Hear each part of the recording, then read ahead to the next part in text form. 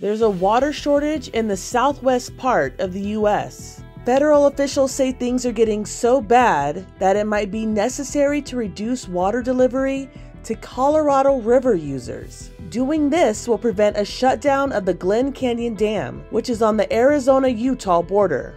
Glen Canyon Dam supplies water to about 5 million people across the West. Officials banked on melting snow filling up Lake Powell so the dam could operate as expected. Snow has melted, but temperatures right now are hotter than normal, which is causing the lake to shrink even more. The Interior Department wants to hold back water in order to maintain power production. The agency has asked for feedback from the 7 states, Colorado, New Mexico, Utah, Wyoming, California, Arizona, and Nevada, that rely on this water source. As temperatures rise thanks to human-caused climate change, what's happening now in the West could be a prelude to things to come elsewhere. This is Inside Edition Digital.